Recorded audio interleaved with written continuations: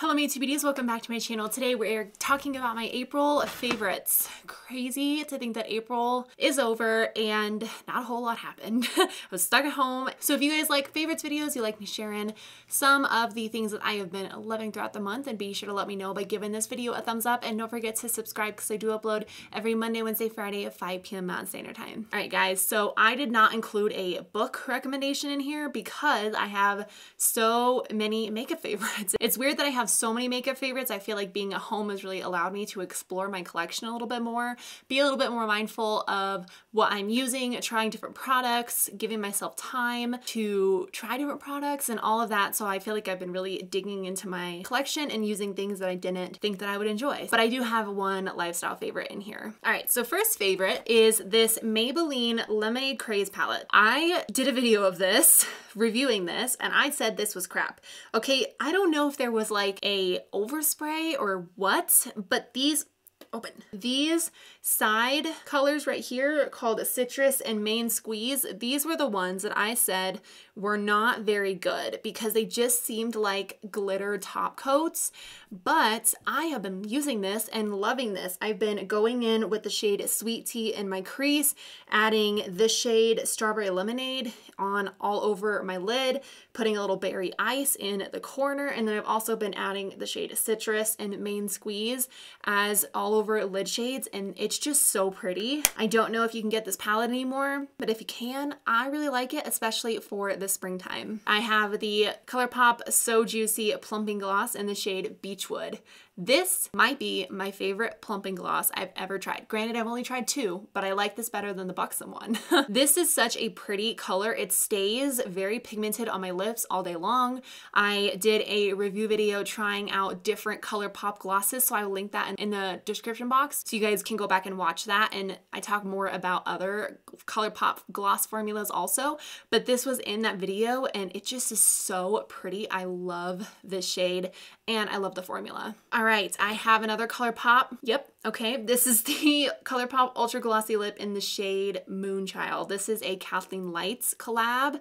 You guys, the glitters in here are just unreal. You do have to be a little bit careful with this because if you put a ton on your lips, it will dry down eventually after the glossy part has weared off and the glitters will still be there. So it's very pretty to wear in the spring, summer. It's super neutral, so you can put this on pretty much any super bold lip and like tone it down. And it just is such a good formula. It's got this like brush wand, which I didn't think that I would like at first, but I ended up really liking it. It feels so lightweight. I am not a lip gloss person because I thought all lip glosses were really sticky, and it's not the case. This feels like a balm is on your lips, which I love the feeling of that, so I just had to include this in here. Next product I have, you are going to be shocked. This is the Smashbox Super Fan Fanned Out Mascara. It's what I'm wearing on my lashes right now. This is the closest thing I can find to the Lash Blast Fusion, which is my holy grail mascara.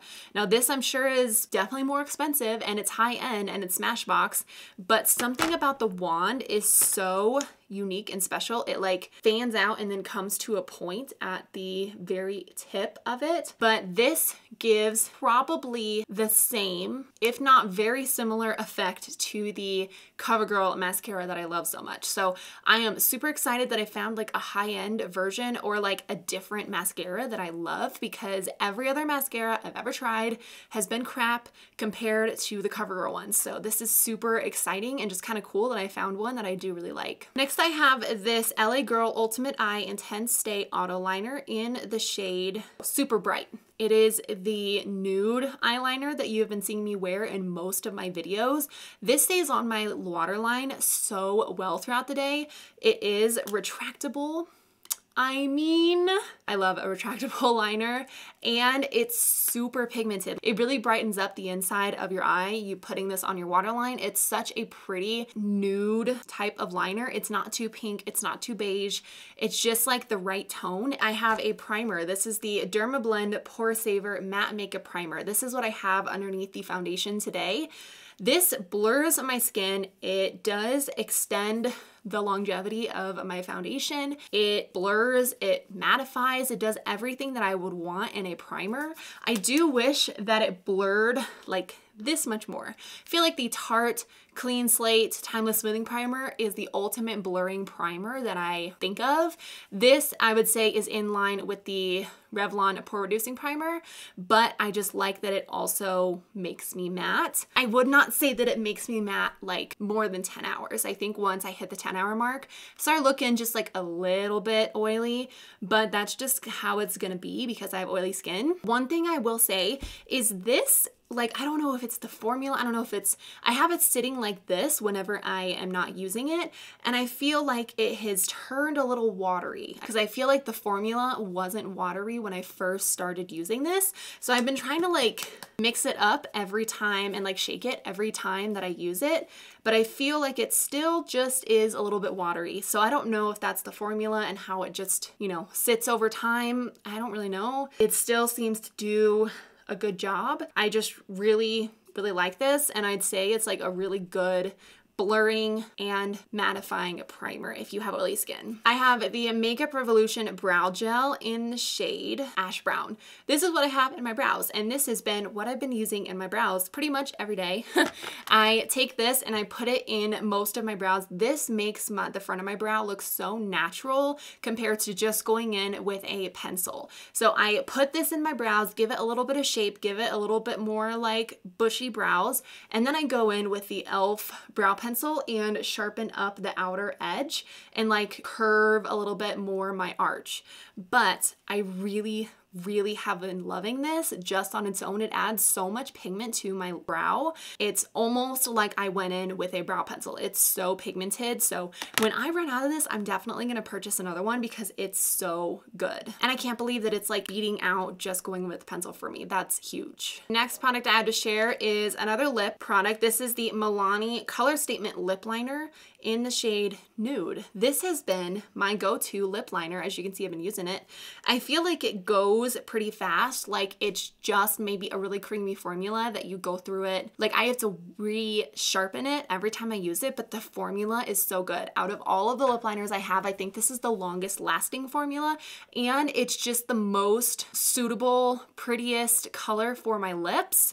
It's like my lips, but better. It's a little darker than my natural lip color, but I feel like this tone is just so pretty for pretty much any nude type of lipstick that you are going to put on. It lasts a really long time, it's affordable, and I just cannot get over. I love the color of this. This is a product that I've had in my collection for a while now. I did do a video on this. This is the ZARA Ultimatte Lip in the shade UM01. I have a red as well, but this is the nude. I wore the Milani lip liner and then I put this on top, and this is like my perfect nude lip combination. It is beautiful, it's glorious, it stays on my lips all day long. This is one of the best lipsticks I think I've ever tried. The formula is amazing, it's matte, it is comfortable, the color is so flattering on my lips. I don't know what it is. This mixed with the Milani lip liner is like magic, and I think I've found my ultimate forever best nude lip combination ever. We're getting through it. I have a couple products left. I do want to share this. This is a foundation combination, and I don't think you can get this anymore. I'm bummed, but I did want to share it with you guys in case you do end up having this foundation still in your collection. This is the Maybelline Fit Me Matte and Poreless mixed with the CoverGirl Vitalist Healthy Elixir foundation. This is the lightest shade, and I'm wearing it on my skin right now. I mixed these two because I was like, this one's a little too dark, this one's a little too light for me. So I mixed them, and it gave me this. You guys, my skin looks so beautiful right now. So I just wanted to like give a shout out to this. I don't think they make this one anymore. I think that it's just a very good combination. I think it's really good for oily skin. This is the ColourPop Luxe Gloss in the shade Dream Queen.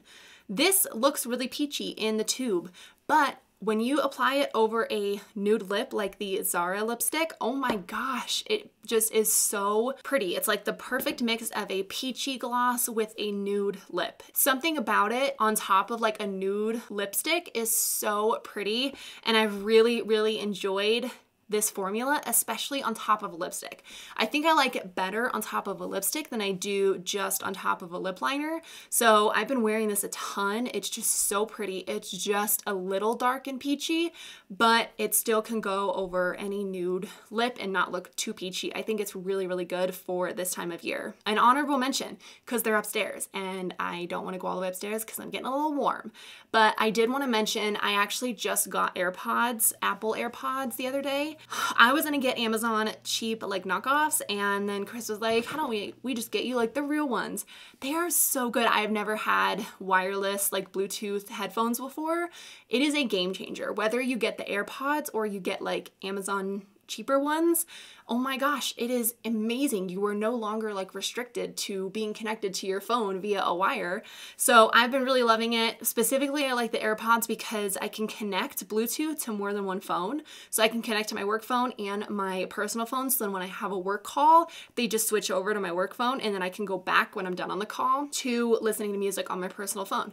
So it's just super awesome. You take one out and it pauses the music, you put it back in, it restarts the music, and then you can tap on them and do all sorts of cool stuff with like changing the song and pausing it. I'm just really, really loving wireless like Bluetooth headphones. They're really good. All right, I want to mention this. I've only used this for a few weeks, but my skin has looked so good since using this. This is the Peter Thomas Roth Clinical Skincare Therapeutic Sulfur Mask. This is an acne treatment mask. This is 10% maximum strength sulfur. It's supposed to clear acne, absorb oil, deep pore cleansing, and with soothing aloe, and it has purifying kaolin and bentonite clays. I got this off Sephora, and I got it because of the amazing reviews. So it looks like this. Literally looks like green clay. Doesn't smell the best, but I use this for maybe 2-3 weeks now, and I've been using it twice a week. I gotta say, I see a huge difference in my oil throughout the week. I see a huge difference in like putting it on after I have a breakout. It totally dries up and like clears the breakout within maybe a few days. It is insane how great this is. I think that as I use it over time, I'll continue to see a benefit in my skin, but I wanted something that wasn't salicylic acid because I feel like a little bit of it can be helpful for my skin, but it's not nearly as helpful as like some other ingredients, I think. And I've had a really good experience with clay masks, so I figured that's why I would try this one. I'm getting really close to finishing my Glam Glow Super Mud Mask, and that's why I repurchased another one. This is expensive. Like, this is $50-something, so it's not, you know, cheap, but I think that this is gonna last me a really long time. Because it's a thin clay consistency, it spreads on the skin really easily. You don't have to use a bunch every single time you apply this mask. Comes off easy. It's not like ripping at your skin to take it off. Going along with this, I've only used this a few times, but it is good. I see the hype around it. This is the Yo Glow Enzyme Scrub. It says Wishful on the side. I don't know if that's the name. This is a scrub. It has pineapple enzyme, papaya enzyme, and AHAs and BHAs. Got this off of Sephora as well. The packaging is so cool. It smells like pineapple, so it smells very good. And it makes your skin the smoothest ever as like a baby's bottom. You guys, this is an insane scrub without being too harsh on your skin. So that's why I just wanted to include it in here, because I do think that while it is expensive, like the Peter Thomas Roth mask, I think it's worth it. A little goes a very long way, and I just, wow, I was shocked the first time that I used this and feeling how soft my skin felt. Okay, I have 2 more products. This is the Dolce&Gabanna Garden Perfume. Okay, I got this in a sample, and I was like, that smells so good. And I didn't want to buy the $76 or whatever dollar it was, like actual size of it. So I just got a little spray, travel spray, and I've already used some of it. This is not a roller ball, it's an actual spray, which I really like. But you guys, this is perfect. I will put the notes like on the screen somewhere. But if you like warm, yummy scents with a hint of floral, that's what this is. It says garden, and I never would have gone for it, but it smells like it has vanilla, fruity, florally notes in here. I will put them on the screen so you guys can get a better idea, but I would definitely recommend trying it. I've never used a Dolce & Gabbana perfume before, but I just smelled this and I was like, I need to have this. So yeah, I've been really, really enjoying it. Last product I want to mention is this. This is the Hydroflask. I've been wanting one of these forever, and in the summertime, I really like my water to be very cold and stay cold for a long period of time. I have my Nalgene, but it just, the ice cubes that I put in there, my water gets warm pretty fast. So this was a splurge. This was 50 bucks. I really like the color, and I did get the one that has the little straw, but I have been loving this, you guys. I put like 2 ice cubes in this before I go to bed and I wake up and it is still like ice cold. So I love that. It's a good size. It lasts me. I drink like a couple of these a day. And I just really love how cold it keeps my water. I really like the design of this because it actually curves in, like the straw curves in to where it doesn't hurt when you are like repeatedly drinking out of this. You know, sometimes straws hurt when they're like really sharp, you know, edges, but this is not like that. I like that you can hold it like this. And yeah, I just would really recommend it, especially if you live in a hot area. I'm sure this would be very good. I'm sure that's why everyone has a Yeti down in the South, because you like your cold water, and I get that. So I just wanted to put this in here because I've been really enjoying it and using it pretty much every day since I've got it. So yeah, there you go. There's all of my favorites for the month. Crazy. Let's hope May is better than April. I am crossing my fingers. But let me know what some of your monthly favorites are down in the comments below. I'm gonna go ahead and wrap up the video here. Thank you guys so much for watching. I love you, and I will see you guys in my next video. Bye.